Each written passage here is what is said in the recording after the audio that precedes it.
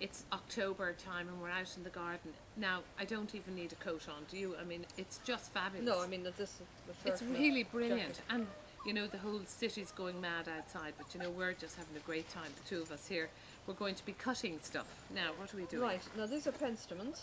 I think we showed some earlier. You can get them in shades of white, pink, there's bluey pink, up to deep purple.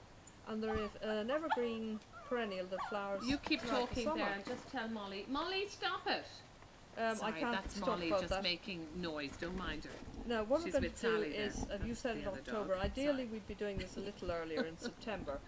But if you live in a very cold area, you may lose these if it's a very cold winter, very frosty winter. Now, do you mean, because will these flower for the whole winter? Oh, no, I don't mean lose the flowers. I mean the plant is... Oh, it can only take... Okay, so if you're planting that plant then, do you have to find a nice cosy spot in the garden?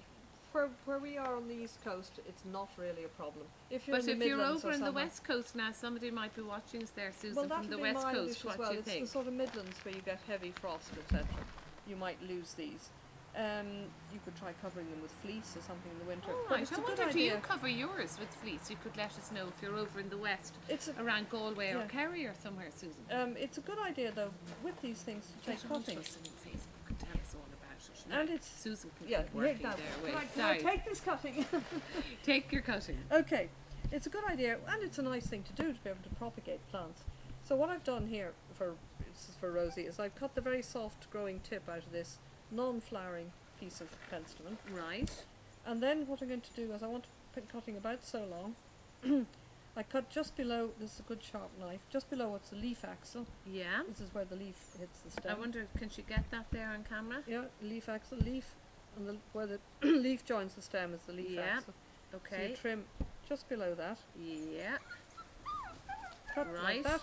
Yeah. And then you take these lower shoots off. Again, and tidy it up, sort of. Tidy it up. You don't want the cutting having to support too much growth while it's trying to make roots. Okay. So take these off. Side. So you're sort of trimming the whole stem of this now. Yeah. Now I've taken these side growths off. I'll also take this pair of leaves off, but not the actual what would turn into stems. So you take off the big leaves off? Yeah, taking the big leaves. Now why are you doing that? Because I don't want the plant, this thing which has no roots, to have to support a whole lot of green, because these will Oh yeah, because all the energy will be going into the leaves. It has nothing except what moisture it draws up to maintain these. So, and yet it needs some of these. Now, we're going to dip it into some hormone rooting powder, which I'm actually going to put into the top, so that I don't make a mess of the whole thing. This is a hormone rooting powder. Right. You just gently put the tip into that. Yeah. Shake off the excess. Right. This is a mixture in the pot of 2 parts peat to 1 part sand. Okay, so you just mix it all. Sharp sand. Sharp. Is there, now, where do you buy that sand? You buy this in a garden centre. Oh yes, sharp. So don't be going out to the beach, because it'll be no good. Not the beach, because it'll be full of salt. And not builder's sand. It's sharp granite sand. Okay. So make a little, well I'll do it up here, make a little indentation. Yeah. Put your cutting in. Just down to about so far. Don't bury it. Okay. In there, and firm it in like that. Right. Oh wow. Now okay. there's another. I mean, this is brilliant now because. So, how long do I leave it in there? You put that in what's known as a cold frame, or you could just put it outside, a sheltered sort of spot. So not anywhere in sun, that's shade. In shade. In shade. Okay. What you could do is get 2 concrete blocks and put a sheet of glass over them, and just weight them down with bricks, and then put this in underneath. You don't want it getting drowned in the winter. So what about somebody doing that? If I was going to somebody who lives in an apartment now, could I bring them along this? I think I'd wait till it was rooted in the spring and you've potted it up before you... okay. Because they may look at you a bit peculiarly. Why did she bring us this thing? Well, no, because they can see it then. It'll develop, if you know what I mean. Well, it may... I mean, with all propagation, not everything is going to root. Not everything takes... Okay, so this one now is what we'd call... I'll show you on that what we'd call a heel cutting, which is slightly different. Right, so if you show me these bits yeah. here. Now a heel cutting, these are quite soft, so I probably wouldn't use anything as soft as that. But a heel cutting is pulling off one of these side branches. Off one that's got the flowers coming up. Yeah.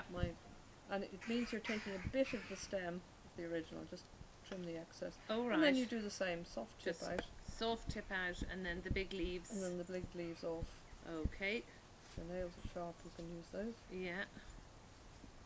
And then you put that into the potting compost Into again. the potting compost. Well, it's peat Okay. and sand I've used there, a bit of rooting powder. Oh yeah, into the rooting powder, and then it goes. And then it goes. And then with water So goes how in. do I know now that that's going to take, or I don't know. You don't. So how do I know when What to you take need them to out check of there? these, and if there's any leaves rotting, pull those off. Okay. And then you just, like all these things, you hope for the best. I mean, that sounds a bit So, but negative, will they get much bigger in there? once they're rooted, you'll begin to see growth from them in the spring. And then in the springtime. In the springtime, So this is cut going to them up stay in the like spring. this This is summer. going to stay Now, like could that this. be put into a shed? I'd rather it had a little bit of light. So it needs a little And bit of light. you're gonna Okay. watch What it. about If a shed? You know those sheds that have got the windows in? If it with a dries little out bit- completely, You're in trouble you're too. in trouble too. So you need it outside. Yeah, you need it Okay. outside, or you need to watch watering. You could put it on a shady windowsill or something inside, as long as it's not overly heated. Okay. And now there are varying cuttings. I think there's a bit too much leaves there; they're all touching each other. So Which isn't a good idea either, isn't is a it good not? idea. Well, if one rots, you don't want it passing on to everything else. Oh, You right, want a bit of okay. air around there. Perfect. There are various things where you need, if you're really going to go into propagation, where you need bottom heat, because it needs to have heat underneath as it's rooting, so you have electric wires going Oh, underneath. really? Oh yeah, I mean this But is just for getting the into ordinary serious. Joe soap Just like for me. the ordinary Joe soap like you do a few in a pot like that, And know, then you say a can go out prayer over them and hope for the hopefully best. then you'll have that for years to come.